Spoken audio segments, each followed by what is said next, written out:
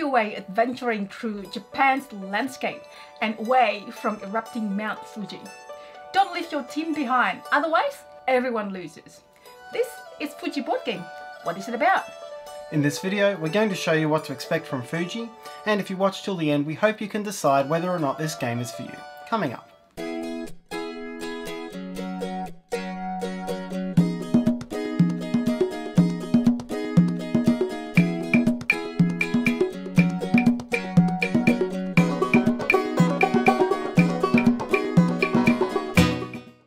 Hi, it's Tarrant. And Stella from Meeple University will bring you a variety of quality board game videos. So if you're new here, please consider subscribing and do hit the bell to be notified of when we post new videos.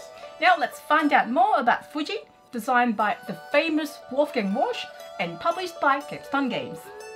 Released in 2018, Fuji is a cooperative dice management game set on an erupting Japanese volcano. It was designed by Wolfgang Warsch and published in the US by Capstone Games. The game plays 2 to 4 players cooperatively with an estimated duration of 30 to 45 minutes.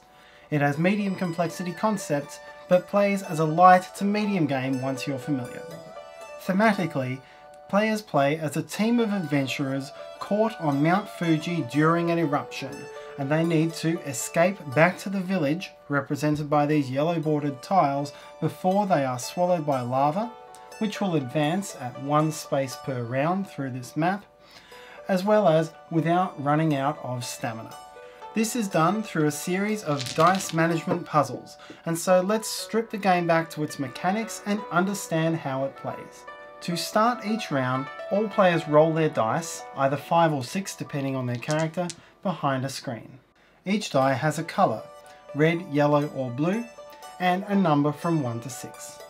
Each player then chooses a card within a range of 3 from the current location of his or her meeple, which at the bottom shows a dice objective in which he or she believes that he or she can be the highest. Say the green player chose this tile. Here, he or she intends to have a higher pip value among all red and blue dice than any other player, or in a 4-player game, than any neighbouring player. When the dice are ultimately revealed, the player and each neighbour total up the dice which match that objective. Here the green player has 16, the black player has 10, and the purple player has 8. If the player has the highest, then he or she gets to move. If not, he or she would have stayed put. Then check the difference between that player's total and the next highest.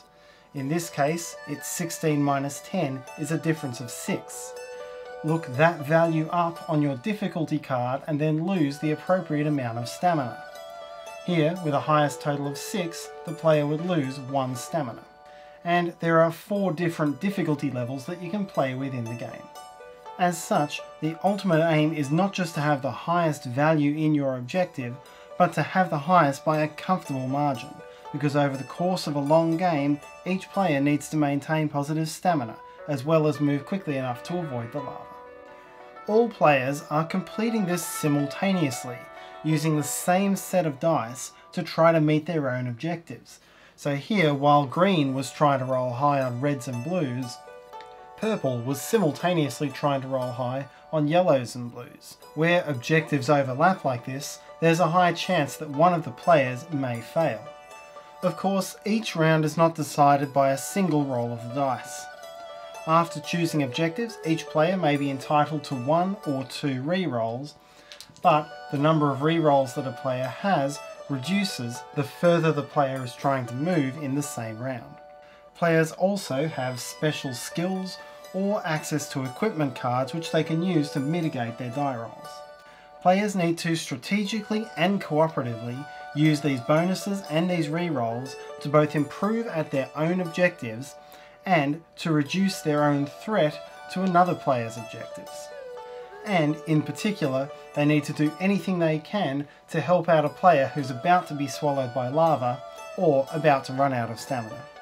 However, Fuji is a limited communication game. The dice are hidden from the other players, and players are not allowed to tell each other exactly what their dice say. Instead, communication is limited to a general or qualitative description. For example, a player could take an objective and say, oh, I've got high confidence or I've got medium confidence of meeting that objective. While another player could say, yeah, I don't think I'm much of a threat to you there. This general communication allows players to hint to each other at how they should be doing their rerolls without turning the game into a deterministic math puzzle. As the game wears on and players' stamina decreases, they will suffer injuries, which will limit their abilities to use their skills or rerolls, or even cost them to lose a die. And this escalates the game's difficulty as you get towards the end. If all players can get to a village card without running out of stamina or being swallowed by lava, then the players win the game. And that's what to expect from Fuji. We hope you enjoyed this video and we hope that it helps you. If you enjoyed this video, please let us know by clicking the like button. Write your questions or feedback in the comment sections below. You can also join our Facebook group, Meeple University Community, to share your love of board games. And finally, if you'd like to be among the first notified of what's new from Meeple University, please consider subscribing to our channel. You can click on the Meeple up in the corner to do so, and do hit the bell to be notified of our new videos. Until next time!